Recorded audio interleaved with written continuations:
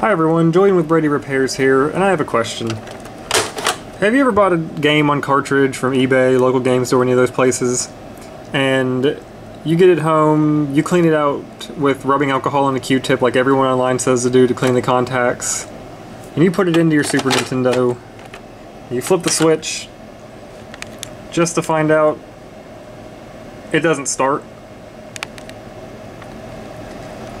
Well, I'm going to show you today how to fix that. And just to prove to you this Super Nintendo does in fact work and I'm not just pulling your leg on anything, here's a copy of Legend of Zelda: Link to the Past.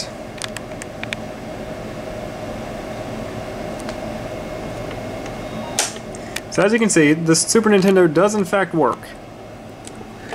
But the particular game I bought here to play does not, even though I have cleaned it with rubbing alcohol and Q-tips. So today I'm going to show you how to clean this up and get it working about 99% of the time if it's just dirty traces. So let's get to it. Alright, so cheesy intro aside, this is pretty straightforward and easy. You're just going to need a couple of tools and items. So first you need your game you're going to clean up.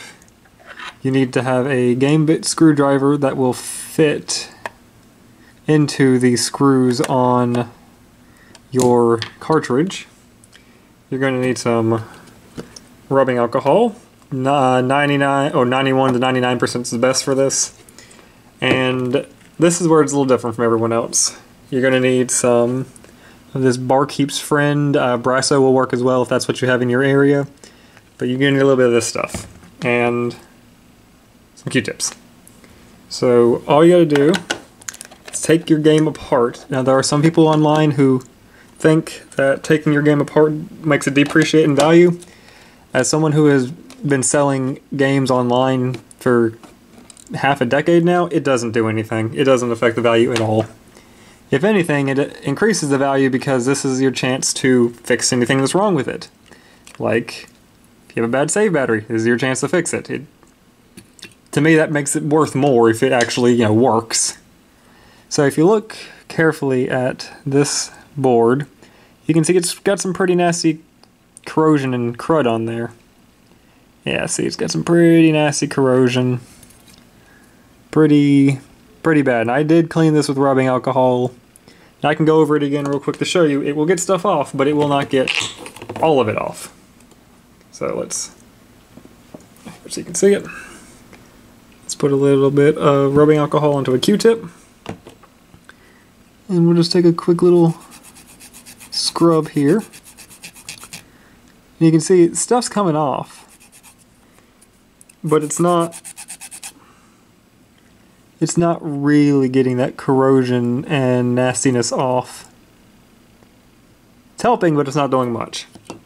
So then what helps is I like to put it in a little ramekin-like dish. You put the Barkeep's Friend, or Brasso, in there. You just kind of dip it in there. Don't have to get too much. It really does not take much of this stuff. And you just rub it on. You'll see there's a lot of stuff going on, like moving around on top of this here. And then because that's pretty worn out already, I'll go ahead and dip it back in here and I'll do the other side and I'll let it sit a little bit because it does work a little better that way if it sits first. And so this stuff is basically a metal polishing compound. I've used it for cleaning stainless steel sinks that had really stuck on crud. It says on the package it will remove stains and tarnishes. It's really good stuff to have around in your kitchen in general, but it's also really good to have around to clean up your games. Okay, so you can see it definitely has left a layer of like liquidy corroded goop on there. So then you take your rubbing alcohol and your Q-tip again. Oop, a little too much there. And then you just, after it's sat for a little bit, you just wipe it off. You want to make sure you get all of it off because this stuff is an acid. It will break down the contacts on the board over time if you're not careful. And don't get it all off, but if you just go over this once or twice with a Q-tip, it's been soaked in rubbing alcohol, it'll pull it right off. Okay, so let's load the Q-tip back up again with the alcohol.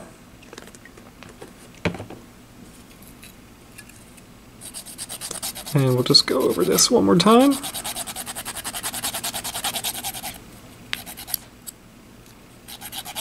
I don't remember where I saw this tip. I was trying to fix a copy of Super Mario Bros. Or Super Mario World I had on the Super Nintendo a few years back, and I found this on some random old forum from like 15 years ago. Somebody recommended this. So if you look there, you can see it's actually gotten rid of all that green corroded crap. It's kind of shined up the pins a little bit. There's obviously some stuff it did not get rid of. I'm not going to bother with it. I've already checked this with the multimeter. There's continuity. It just wasn't making good contact in the Super Nintendo is my guess. And from here, you just take it. Obviously, if there's anything else like the battery is dead or something like that, I'd check that with a multimeter. It's also good. If there's anything else broken on here, you'd go and fix it now. I don't believe there's anything else wrong with this, so I'm going to put it back in the case. And I will see you back at the Super Nintendo to test this out. Alright everyone, we're back here at the Super Nintendo, so let's pop this game in. We'll turn it on, and then adjust you so you can see the TV.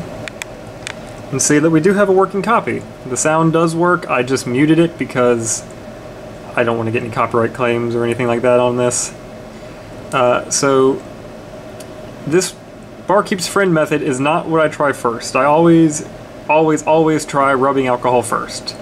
Reason being, Barkeep's Friend is a polishing compound, and what that means, it will eventually eat away at the traces if you use it enough times, because it's the equivalent of using very, very, very fine sandpaper. So it does technically damage the cartridge pins, but no more than some of the other more extreme methods I've seen of people using sandpapers and other abrasives or fiberglass pins to remove corrosion from cartridge pins. So I recommend this if you want a low-cost, easy-to-find chemical compound to remove the rust with. Not rust, wow, remove the corrosion with. Because I think a bottle only costs $2 maybe at Walmart. This works. I would say give it a shot if you've got any games that rubbing alcohol just doesn't seem to clean very well or at all. And thank you for watching. If you like this little tip video kind of thing, let me know and like it. And if you didn't like it, dislike it. I don't care. Until next time.